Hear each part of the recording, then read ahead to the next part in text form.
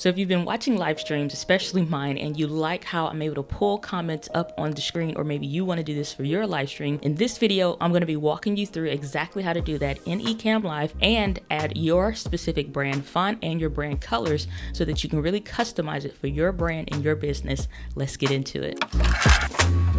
Hey, what's up, entrepreneurs? It's Diana here with EntreWoman TV, helping you share your vision using video. So whether that's more of a tech-based kind of a tip like we've been diving deep into recently here on the channel, or it's a video marketing tip like I dive into as well here on the channel and my Video Simplified podcast, both are here on the channel.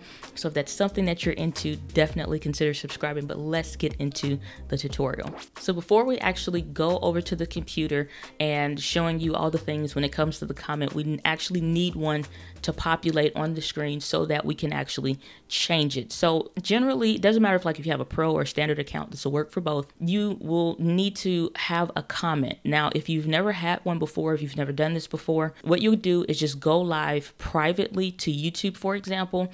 Once you actually go live, you'll hit on that comment bubble so that the comment and reactions window can show up. Now, this is where all of the comments and reactions will show in a real live stream, but for our purposes today, you just type in something, anything like, I don't know, white chocolate is the greatest chocolate there is, and you can type that into the section, in this section for your comment. Now you'll see where your comment comes up. This is where everybody else's would also. Go ahead and click on your face and your profile, and that automatically brings this into Ecamm Live. Just that right there is how you actually will bring real-time comments into your live stream. Now, to change it, you would need to do this step anyway if you've never had a comment on your screen before, or you've never brought them into your live stream before, because we actually need a comment to be able to make those changes. So if you have one and you're not going live again to do this test, in your overlays window should be one of your last saved actual comments, and you can bring and use that one, or you can go and make one like I just described. However,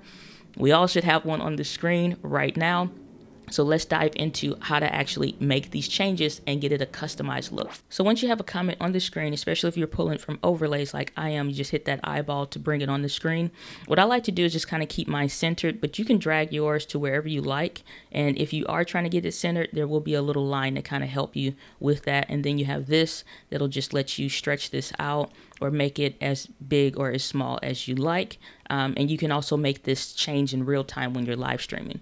But you'll hit on this pencil tool here, and this is specifically the font that I use, which is AZO Sans. And then I like the medium size, and I use a 24 font. There's no right or wrong or rhyme or reason. It's just more or less preference, and you can make it as big or as small as you like if you want to just drag the scale and kind of eyeball that.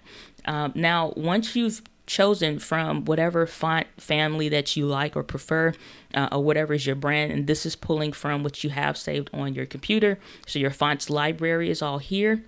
And once you pick your specific brand font, whatever that it is, and just adjust it however you like. So if you want to change the color of the background, you click on that colored box, and you can drag this to whatever color that you specifically like, or based off of maybe what you have saved. If you're using something like Final Cut Pro 10, then you can go to one of your brand font colors and use that. And then if you want to adjust the actual color of the font, what you'll do is click on this bubble here, and this will pull up this color circle that you can use to just kind of adjust it to whatever you like. I just kind of keep mine at white, and that's just based on preference. But you really can make it whatever shade of white that you want, or anything like that, and just really get creative with it. But that's typically where I tend to leave it. Once you have all of the things that you want chosen for this specifically, you can even add in emojis and all this extra other stuff, whatever you need.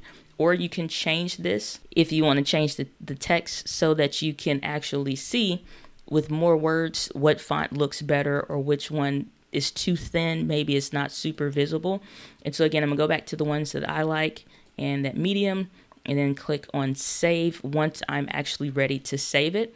And then you can see now this last comment, even though it was what this person recently said, I can change that to add in a paragraph, maybe if you're answering questions or something, so that you can actually see, oh, is it too small? Is it too big? And what kind of looks best for your live stream. And then the next time when you're going live and you see somebody's actual comment comes up in the live stream, it'll look and have all those same things, those changes that you just made already saved for your live stream. So one of the other cool things that you can do with Ecamm Live is actually create a scrolling ticker, so that while you're live, if you want to transition from, let's say, the news portion of your show to let people know, like, up next, this is the next topic or what have you, you can also create a scrolling ticker. And so in the next video, I'm going to be walking you through how you can go back into this same similar area and make a scrolling ticker, and you can click on the video on the screen above. However, that's where I'm gonna leave it for today's video. And with that, guys, live with passion. I'll see you on the next one.